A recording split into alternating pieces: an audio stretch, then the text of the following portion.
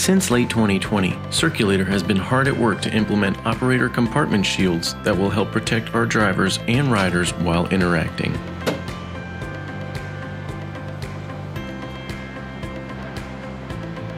Now that shields are operational on all 72 DC Circulator buses, front door boarding has resumed. Please note that at this current moment, fare collection has not resumed on DC Circulator buses. Please continue to wear a face mask or covering over your mouth and nose at all times while riding DC Circulator. This includes waiting at the bus stop or shelter and boarding the bus.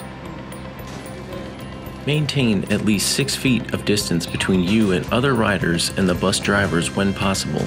We suggest leaving a seat between you and other riders to allow space.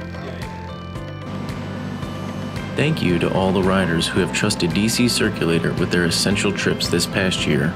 We look forward to keeping the district moving in 2021 and beyond.